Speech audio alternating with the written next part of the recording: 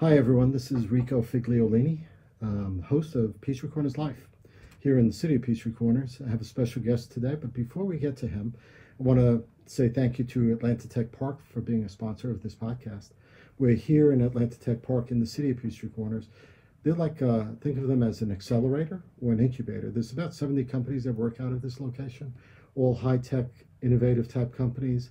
And we're right on the Technology Parkway, which is Curiosity Lab at Peachtree Corners, which is also another big thing that's going on here. 5G technology driven through Sprint, mobile technology, IoT, the Internet of Everything. This is just a great place for any company to be situated in this area and to be able to work with a lot of other innovative companies. Our lead sponsor is Hargrave Fiber. They are a business that crafts customized solutions for hundreds of businesses in the Southeast, and they deal with small businesses that are looking for affordable bundle services, as well as enterprise level businesses looking for a full suite of managed IT services. Hargrave Fiber customizes their solution that works best for your business. So they're new to Peachtree Corners. They're opening up in other cities. They work B2B, business to business.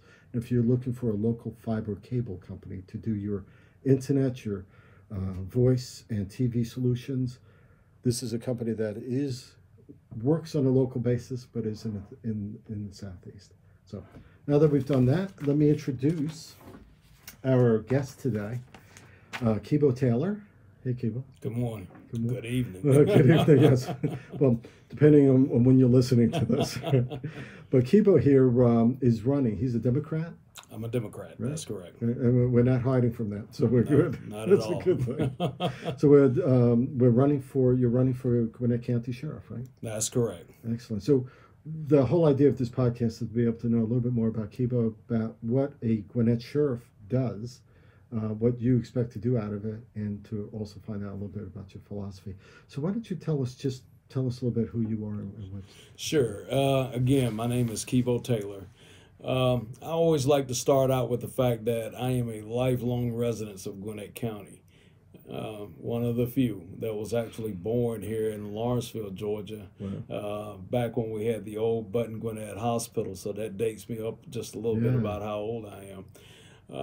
I've lived here in Lawrenceville, other than just a short period of time here there is for school, but I've lived here in Lawrenceville practically my whole life. Started with the Gwinnett County Police Department when I was 23 years old, fresh out of school. Worked there for 26 years, had a very colorful career, I would say. Great career. Wouldn't change anything about it for the world. I retired from the Gwinnett County Police Department back in 2009. Okay.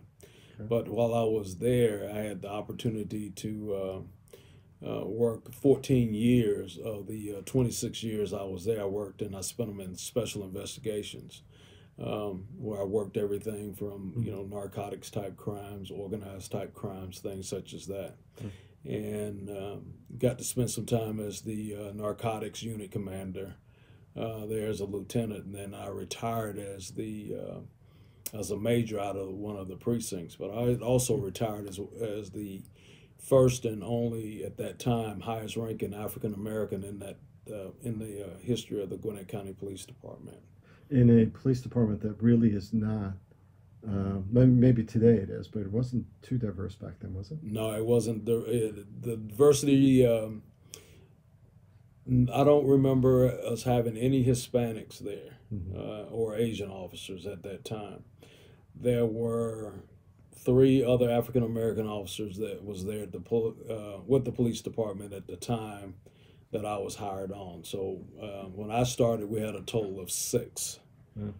Out of? Probably at that time, we were probably about 150, maybe 200 men department. Men. Women came later, I guess. They had women, yeah. I'm not trying to be one-sided with it, but 200, it was probably between 150, 200 sworn officers that was there. Cool. And you said you went to Central Gwinnett High? I graduated from Central Gwinnett High School here in Lawrenceville. Yeah. Cool. And your wife, Linda? My wife, Linda, she is from Decula. Okay. Interesting story about her. I met her in the first grade. First grade, really? In the first grade, that's correct. Wow. That was before they had actually integrated the school system here in Gwinnett County. So we all started school in the first grade at Hooper Renwick School, which is in Lawrenceville. So she was bussed over from Decula, and of course Hooper Renwick is in Lawrenceville. And that's where I actually They brought your wife right to you. Brought her to me. And you didn't realize little did I know in the first grade that that's how it would be. Wow. And you have 2 children? We have 2 kids, Keisha and Justin, and my daughter-in-law, which is also my daughter, Christina. Oh, cool. And they have 2 kids, and we're looking for a third one to be on the way here soon. You're looking, I'm assuming they're looking also, right? They're looking also. That's correct. That's cool. It's good to have. I'm waiting for, I won't have grandkids for a while, I think. They keep telling me, kids keep telling me they're not going to have kids. So I've heard that. Really? Hey, but let me tell you how quickly it changed. I heard that too, and then the next thing I heard when he got married, they came in and they told me they wanted 5 kids. 5. I said, okay. I was hoping for 3, but Yes, God bless let's you. see how 5 comes out for you. But if you give me 5 and bless me with 5, I'm okay with it. Yeah, I'm looking for the shooting for the moon. And Oh, let me tell you, they keep you young though. Yeah. And they're the ones that you really want to protect too. That's correct. One of them, Kristen, I call him my co-campaign manager. Really? Yeah, if you ever go onto my Facebook, you see pictures where we had the King's Day parade back here this past Monday, and he was out with me, and that's cool. and I think he had more fun than just about everybody else out there. But he got to ride in the car, got out of the car, passed out. Hand out lists and things such as that, but we had a great time. That's a great way to bond with kids. Let me tell you, it is. It really is. And your educational background, just to tally through some of the stuff, your background. Sure. You went to Mercer University. I got my undergrad at Mercer, criminal justice. Got my master's degree from Columbus State University in public administration. Cool. And may I also say something else too? Please go ahead. Yeah, it's a conversation. I don't want to just be. Yeah, I always like to throw a couple of other things in. Yeah. I'm a proud graduate of the Georgia Command College, class number 10. Okay. And also the DEA Drug Commanders Academy out of Washington. So. Wow. A lot of experience, that's for sure. Thank you. And a lot of street experience, I imagine, too. Oh, I spent 9 years as an investigator. 9 of those 14 years was actually working cases. So. Oh, wow. And I imagine the stories you can tell on doing that. Now, you have, did you play football? I did. You did. Did you enjoy playing football? I mean, that was a while ago, so it's not like people worry about concussions now and stuff. But I tell people back in the old days when I played, and I'm dating myself again, when you came off the field, if you didn't have that transfer of paint onto your helmet, that was a sign that you didn't do anything. Really? So, the more paint that you had from your opponent's helmet onto yours, it showed that you had a better game. So, but no, we didn't really worry too much about that back at the time. But let me tell you what it did for me.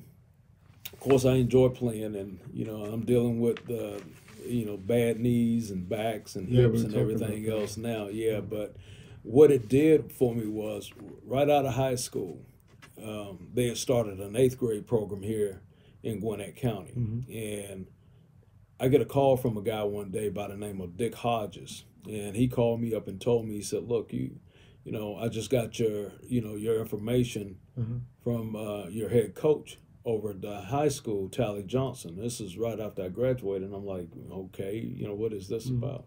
He said, "I want you to come on and coach football with me." And I'm like, you got to be kidding me, because I felt like I said, when I was playing football, I couldn't even hardly remember the plays out there. You'd be so nervous out there on the field. But sure. But let me tell you, it was the start of something very profound in my life. I started coaching on the 8th grade staff with this guy. And I've coached, little league football in high school off and on since 1979. Any time that I had the opportunity between that Really? to actually get out there and be involved, with these kids, with these youth, I've done it. So, sometimes I look at it as my ministry. Sometimes I look at it as just my calling. Have you found kids changing over the years? The fact that you've done it so long, have you Sure. found that the attitudes changing a little bit? Oh yes, yes. I've coached kids, kids of kids that I coached. In a couple of situations, I've had the grandkids of of a player that I've had. Yeah, you're really dating Yeah, yourself. yeah, I am. Just a little bit here, but the thing of it is that you do see there's been a change, and that the one thing that is constant in life is change. From generation to generation with these kids, you have to be, an agent of change is what I call it. I don't know what anybody else would call it, but you have to help people through change, and you have to be willing to change and modify what you do yourself.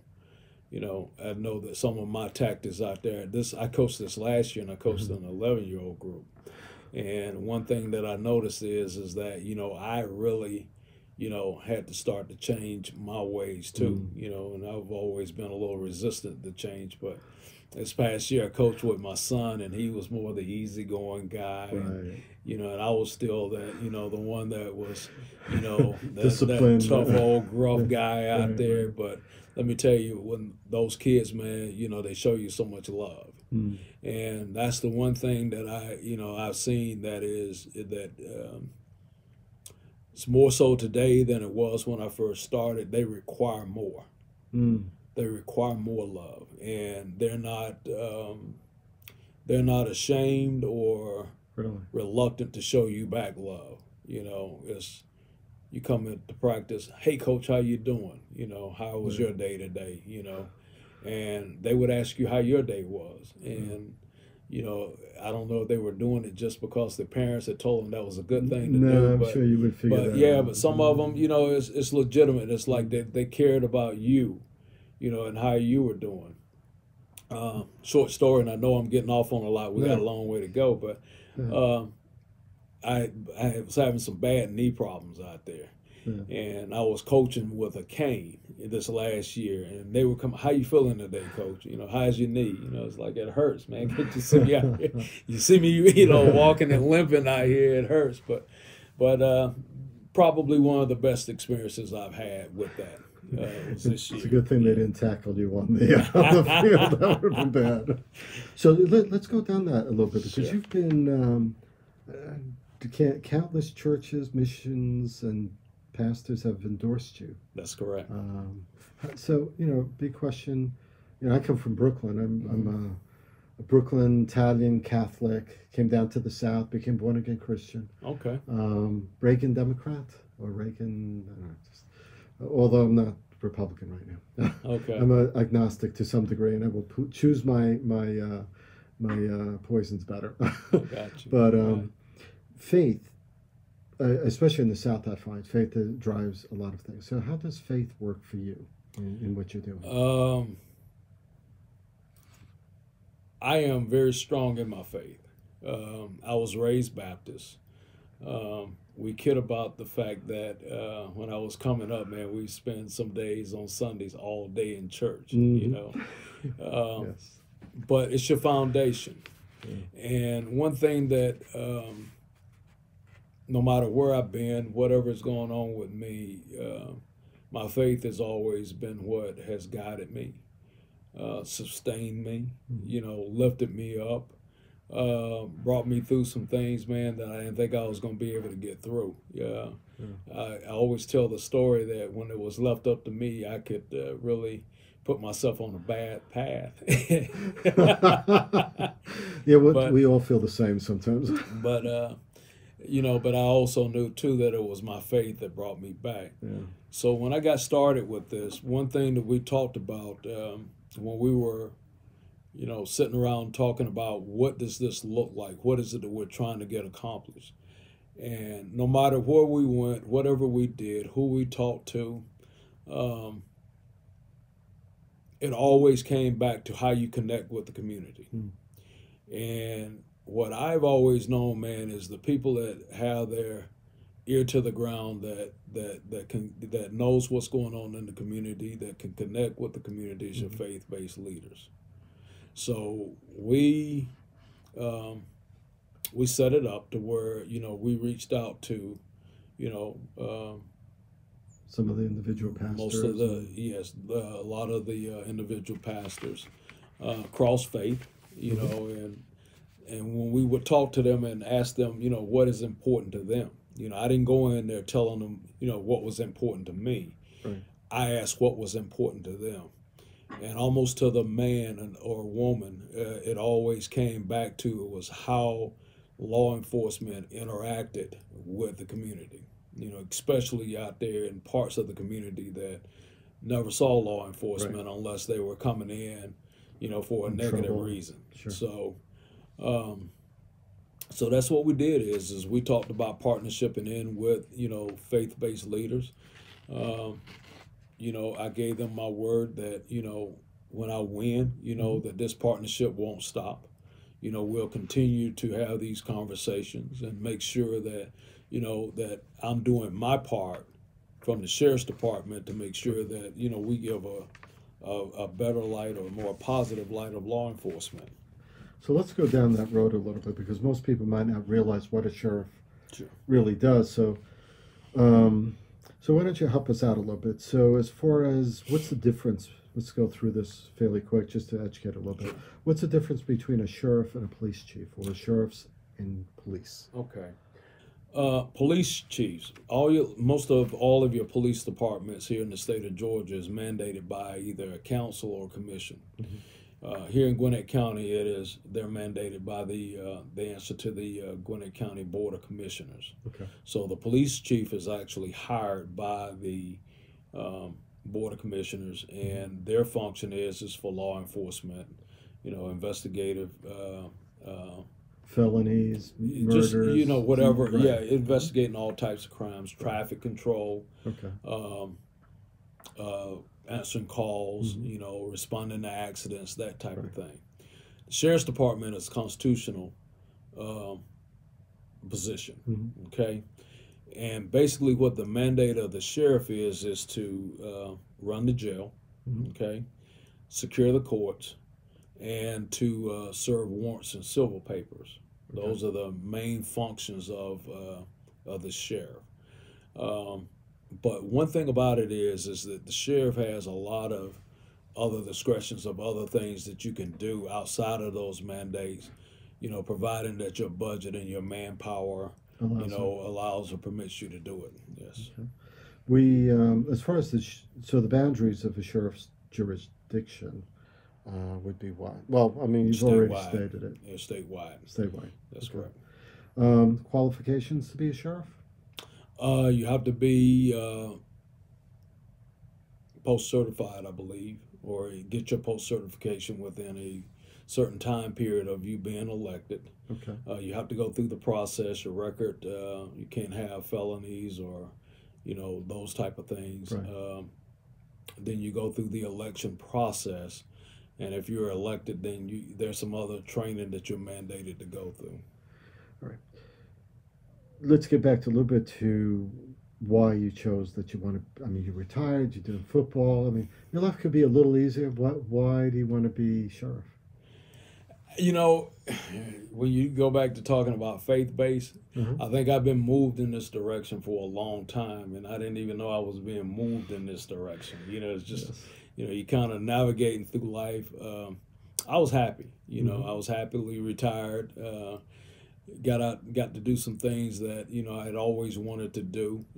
Tried coaching football at a higher level, at a, you know, more of a professional level. You know, we own a fitness business on the side too, so, you know, I got to dibble and dabble in a whole lot of different things, fished a lot. But what I was seeing was, I saw some things taking place. Started, I believe I would say that it started with the Trayvon Martin shooting, okay? Yes. So social media drove some people out to make a lot of different comments about some things.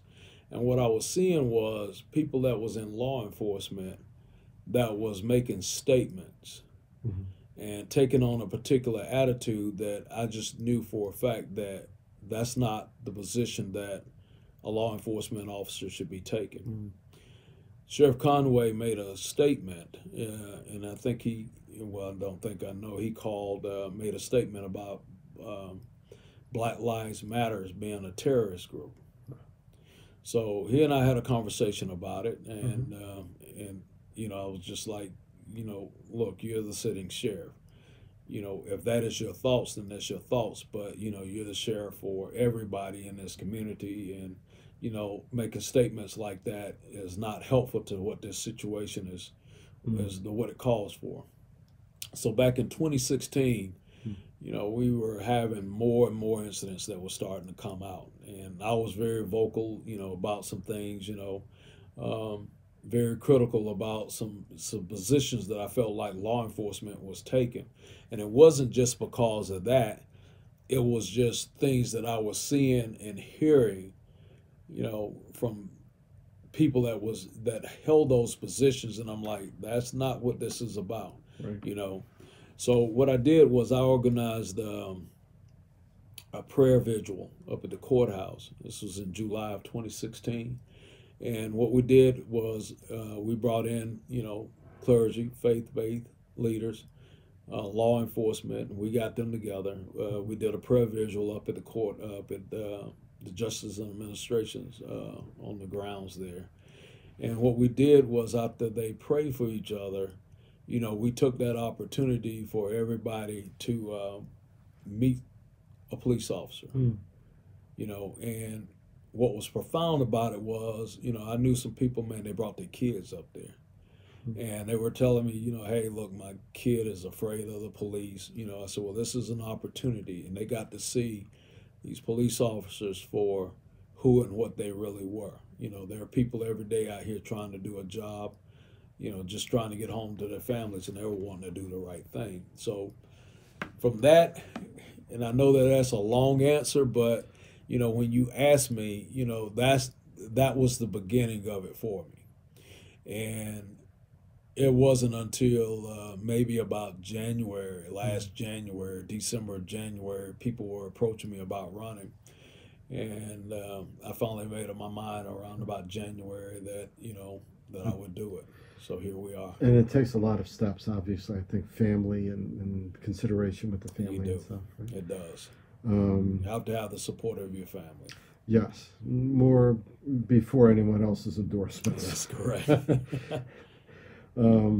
It's a crowded field. Yes, it is. So, you know, being that it's a crowded field, what would you know, what differentiates you from the rest of that field?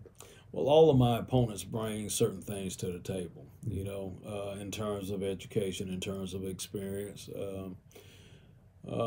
What makes me different is my connections with Gwinnett County. Okay, my roots are here in Gwinnett County.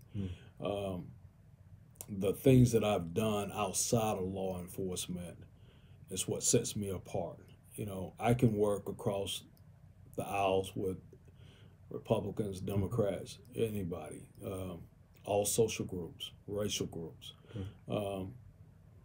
I just have that experience that, you know, with what I have done and, you know, the connections that I've made, it just makes me what I believe to be the stronger of the best candidate. And, you know, when we talk about, all of us talk about similar things. So what we want to try to get accomplished out here. But you have to be able to build those relationships, maintain those relationships, and have the confidence of the people that you're trying to build these relationships with if you're going to be successful out here. For sure. So you do have a lot of candidates out there running, and everyone has different issues that's their issue, if you will, to a degree. You've been talking a little bit more about collaborating with the DA, the police departments on using existing task force, not necessarily creating new ones, but collaborating with them on their task force with violent crime. But you've also mentioned mental health May I add something to that? Yeah, go Yeah, ahead. I'm not opposed to creating new task force. Okay. As I stated earlier, I was the commander of the drug task force, so I Mhm. understand the importance of task forces. And what I didn't mention was that I was also assigned to the FBI drug task force, Yeah. for a period of time. So I understand the importance of task force, Mhm. and if we're going to get some other things accomplished, when you don't have the manpower, if you don't have the funding, Mhm. task forces are the ways to go.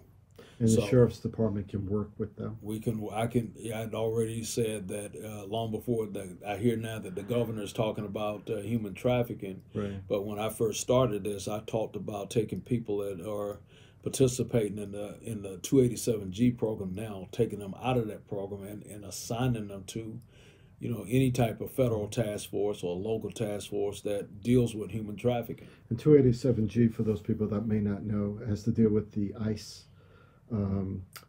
taking illegals off the street, arresting them, and essentially correct. you're doing local police doing ICE work without getting paid for it, but using local police to be able to do federal work. That's correct.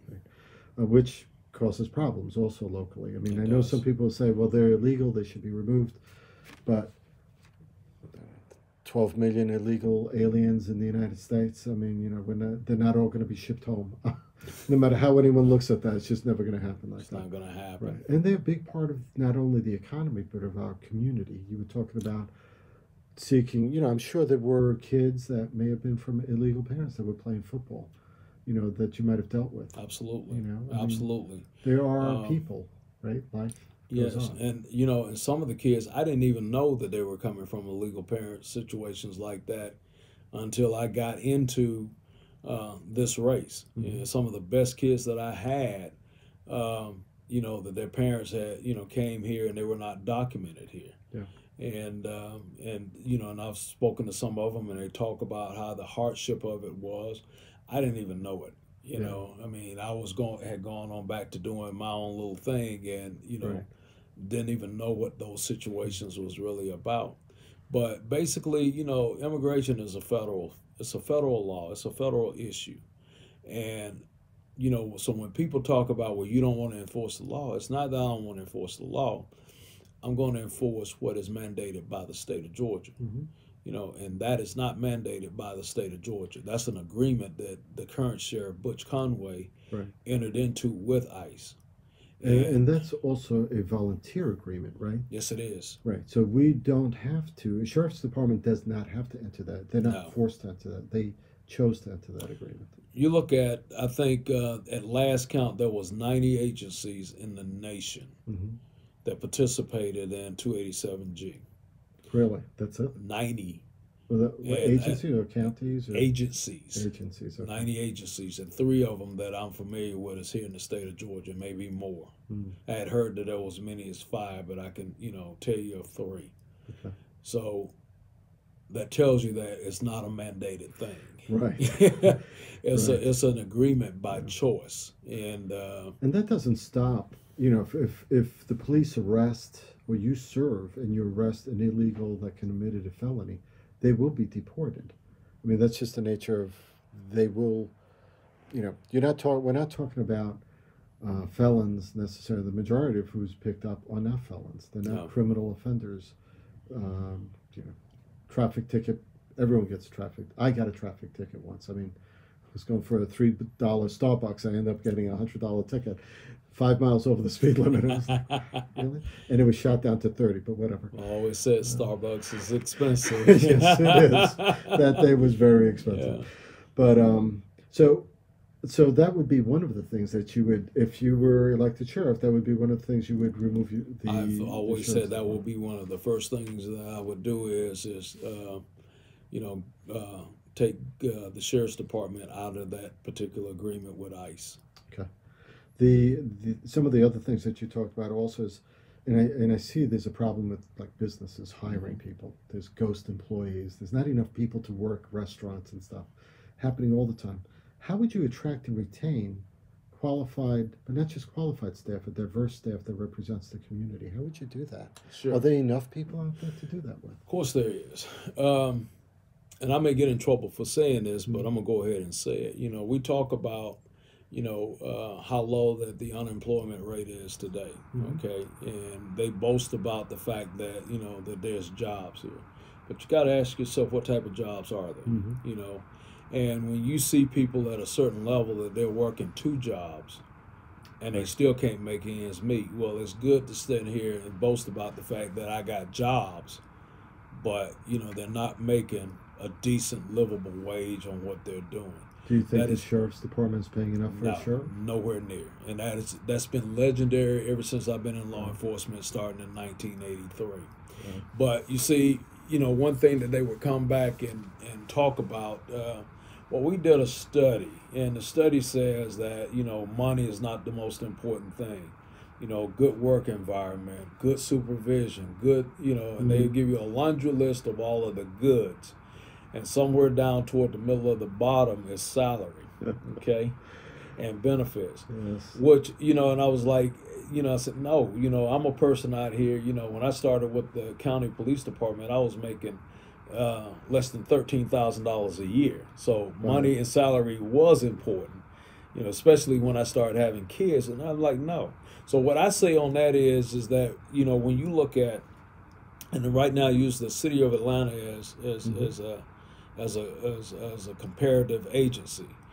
The City of Atlanta right now have a waiting list of people trying to get into the city. And what happened was the mayor changed their benefit package there.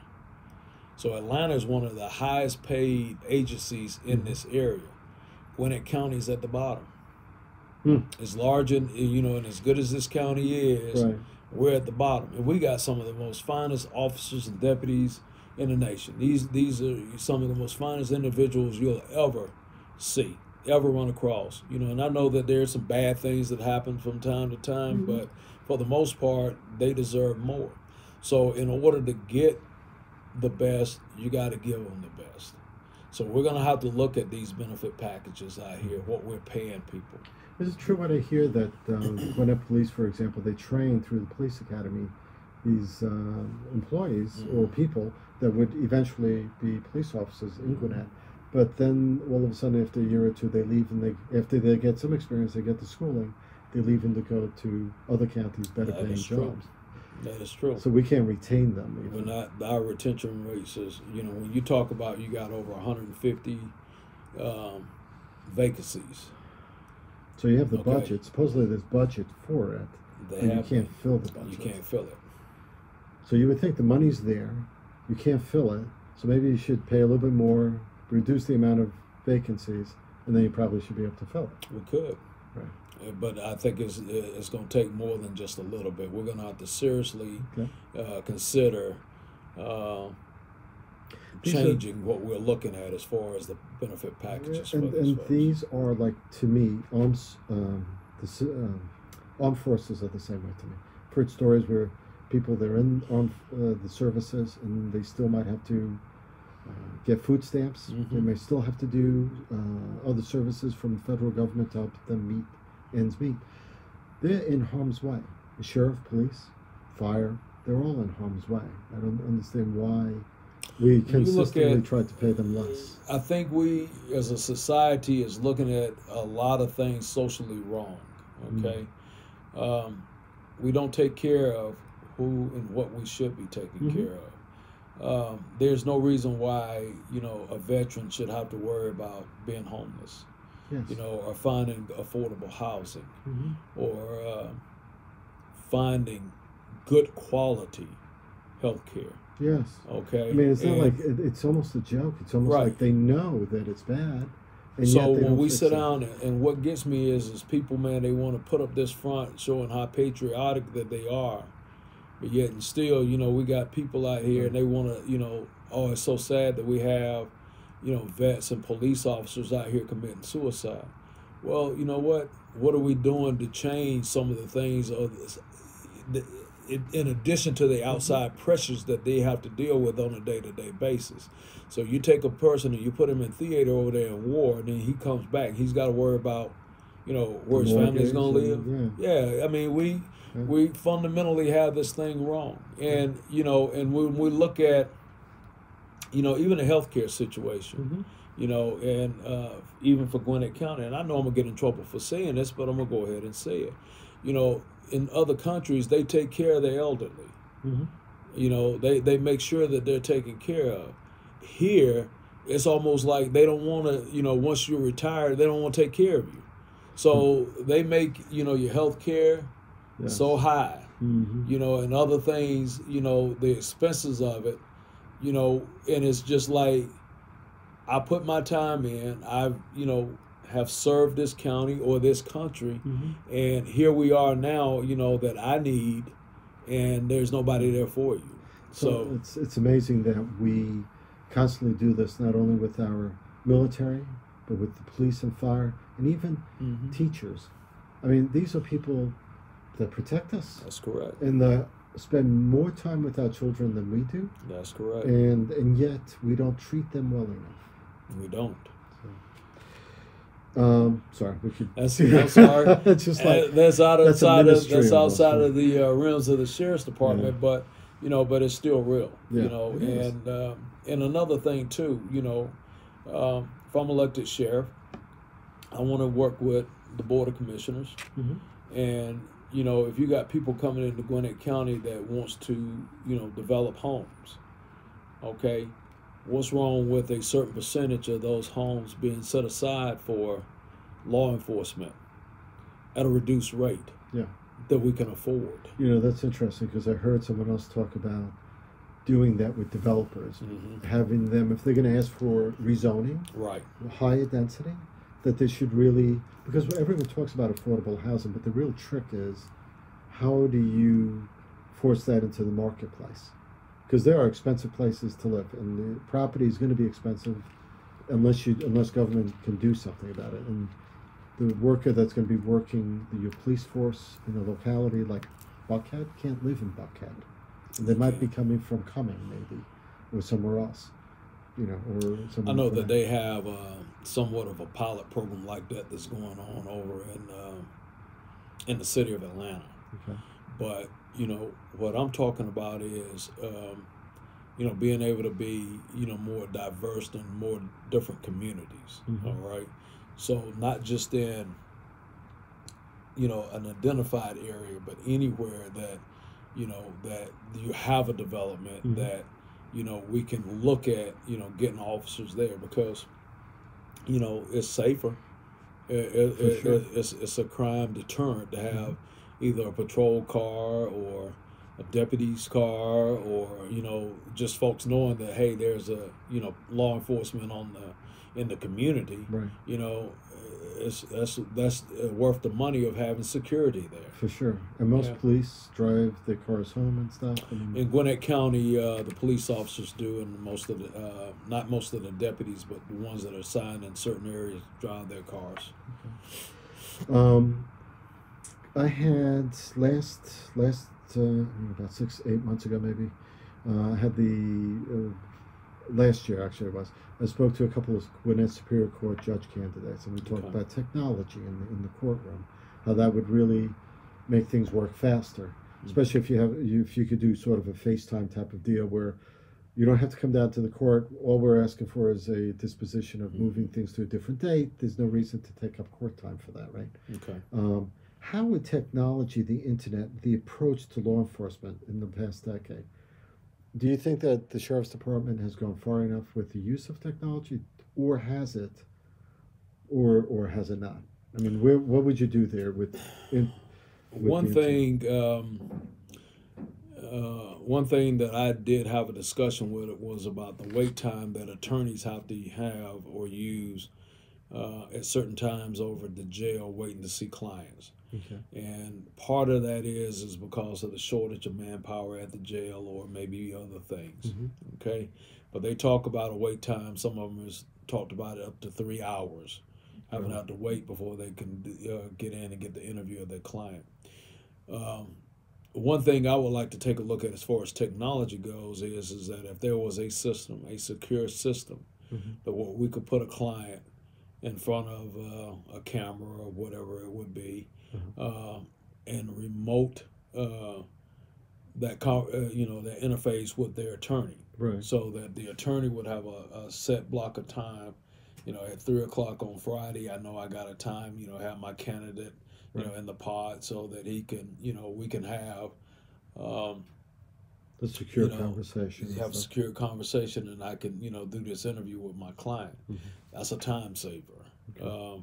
Now, with that, obviously, there's some complications there for privacy, and whether that recording is deleted later and stuff, and not used for law enforcement. It wouldn't be necessarily a recording. Okay, right. It's not a recording. So it's just a video conference. Okay. Do you see any other uses, online uses, or do you see more online crime that the sheriff's department may have to deal with? I don't know as far as what the sheriff's department itself would be. I would like, take a look and make sure that, we have, up-to-date technology as far as inside of the jails, especially in the courthouse. Courthouses are becoming more of a target for, certain things. So, you want to make sure that your technology is up to par there. Technology around the courthouse. So that you can get, more real-time information in the event that you do have an incident either at or around the courthouse. Yeah, I do see an upgraded need for technology, yes. Okay. It's interesting. I mean, City of Peachtree Corners, for example, is putting in licensed ID cameras and also facial recognition cameras just to be used, to be retained and possibly used in case there was a felony act or something like that within the community. So it is getting more of a cyber, having cameras out there and being able to track things a little bit more. Correct. Fiscally responsible decision making, reducing costly lawsuit liability. That's one of the things that you spoke about. I think. Yes. How would you speak to that as far as? Well, I don't know if you looked at the news, but back here a few days ago, Randy Travis was reporting on a case of a lawsuit where a deputy was just arrested by the FBI, and he's being prosecuted federally for excessive force on an inmate, a mentally disabled inmate inside of the jail. One thing that he talked about was that he had checked on the cost, because there's so many. I think right now we're up to about 75 plaintiffs that's involved in lawsuits over there at the sheriff's department for either excessive use of force, wrongful death, and if there's some other ones, I don't know what the other titles are, but I do know right about now you got about 75 plaintiffs. Isn't that a lot? That's a tremendous number of people. Yeah. And, for a force that has 250 odd people. Right. So, I think, they got almost 1,000 folks now. But see, here's the deal. When you look at not only the cost that is costing the county attorneys to defend these lawsuits, you also bring in outside attorneys. And Travis reported that he checked back in August. And at the time, back in August, the amount that the county had spent on these lawsuits with outside attorneys was over $500,000. So that's what, 6 months ago, almost 6 months ago. So that tab is rolling. Okay. We spend millions of dollars out here defending these lawsuits, and then if we lose, then you're paying out multiple million dollars to these plaintiffs out here. And it starts from the top. When those lawsuits first started, he did nothing to change the practices of that rapid response team that was operating inside of that jail. So are you saying possibly training? Oh, first of all, it starts with your hiring. Who do you have? Who do you have in charge? As a sheriff, who do I bring in and who do I put in charge? Okay. And what is the mindset and the philosophy that we're going to go at, and how do we deal with conflict, and how do we deal with with people, man, that are combative or mentally challenged in Right. there. When you look at it, probably 85 to 90% of the people, man, that is incarcerated, they have some sort of mental disability. Mm. You think about who goes into a jail and start fighting. Okay. So, we got to have a better screening process of folks that are going in. Okay. If there's services that we need to provide to people, as far as putting them in special areas, we got to train our deputies better with, more CIT training, crisis intervention type training. Doesn't this also come back to paying more money, to paying the right salary base to attract the right candidates? It does. But, even to get those salaries up to par and to get the right people in, you're talking about, 3 to 4 years. Okay, so it may take a whole term to get that. Sure. But what I'm saying is we have to change the culture of that place immediately. Mm-hmm. Day one, I've got to have a plan going in there to how we're going to reduce and how we're going to deal with conflict resolution inside that jail. Mm-hmm. How do we deal with physical force? How do we report physical force? When do we use physical force? Right. Okay, and how do we evaluate fairly if we're using proper force? Okay, so I can't, some people will sit there and say, well, you got, it's going to take you time. Well, yeah, you're right. It is going to take time, but I don't have time to sit back and wait until some of these things take care of themselves. We got to have a plan from day one going in the door. What are we going to do? How long is the sheriff's term? 4 years. 4 years. 4 years sounds like a long time, but it's in the blink of an eye. Yes.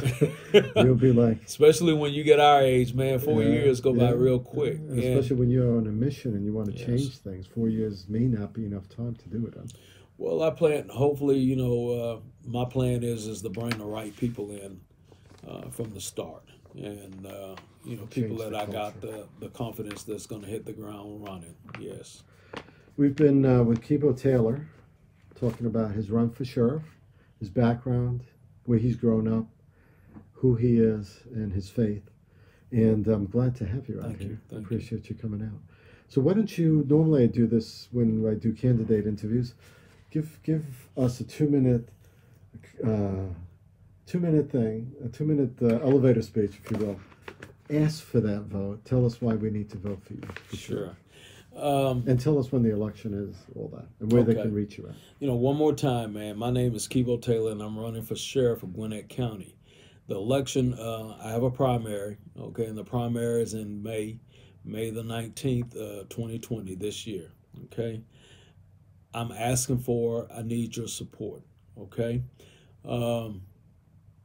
I need for people that, if you believe in what we're talking about, and if you want to get behind my campaign, go onto my website, go to my social media pages. If you like it, please repost it, okay? Spread the word out as best as you can. What I tell people is that, if you support me, find me 10 more people. And then ask those 10 people to find me 10 more people. And, it's kind of like the old chain letters, man. We're just going to keep it going. But you can find my information at Keybo for Sheriff, and you spell out for sheriff.com. And Keybo is Keybo. Yes, Keybo. Keybo, Keybo Taylor for sheriff.com. Then I'm also on social media. I'm on Facebook. I'm on Instagram. Mm-hmm. And I believe you might even be able to find me on Twitter. I'm not real sure about the Twitter. I know Facebook and Instagram for sure. I tagged you on that one. Great. We've been with Keybo Taylor. I appreciate you coming out, Keybo. Thank you. And good luck with getting the word out and telling your story. Thank you very much. Thank you for having me. Thank you.